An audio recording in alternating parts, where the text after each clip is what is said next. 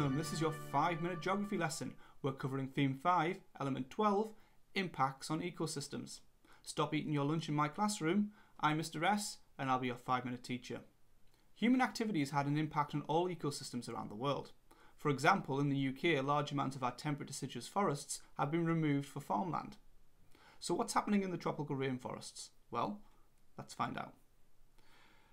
There are advantages and disadvantages to the impacts or use of our ecosystems. So if we start with the advantages, a lot of these are to do with the advantages for humans.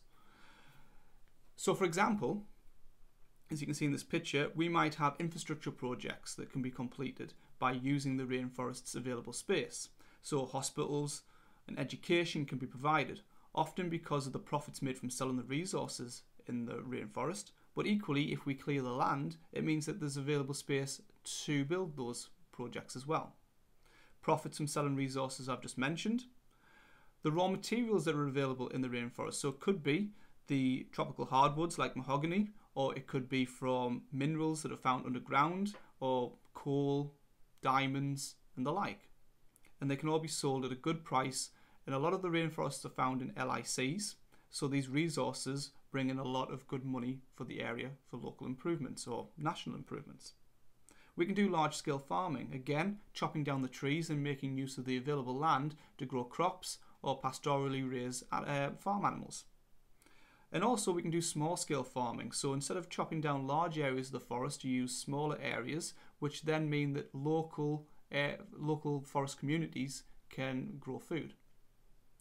As I said, all of these advantages tend to be for humans, and the disadvantages are generally around the negative impact on the ecosystems.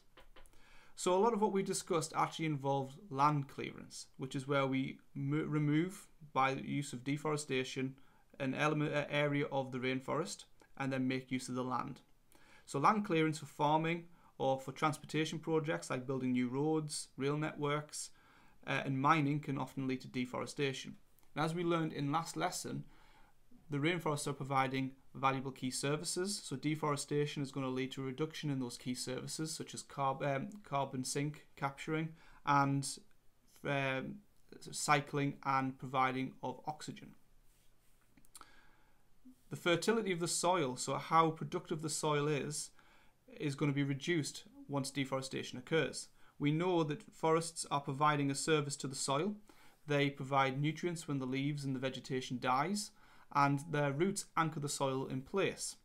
So when we remove the trees and use it for farming, the nutrients leave the soil very quickly, so it becomes infertile, which means you've got to chop down more trees so that you can start growing your crops again. And then this leads to further problems, because then you've got large areas of open space without any trees to anchor the soil and any new nutrients coming in, so this leads to desertification. There is a loss of animal habitat. We discussed last lesson about endemic species and how some animals and plants only live in these areas. So if we're chopping down or deforesting the area, then that means that there is less of a habitat for those animals, which means that endemic species are going to have a harder time surviving. And then the profits. We talked a lot about the money for the advantages going to the local area or the country. Well, a lot of these big projects that make use of the rainforest and land clearance are owned by multinational corporations, MNCs, and their profits won't necessarily go back to the local country or the local area. Instead, they'll go back to the MNC's headquarters, which are usually in high-income countries, HICs. Well, that wraps up our 5-minute lesson. Make use of the infrastructure and resources available to you for revision by completing the Try It Now tasks. Class dismissed.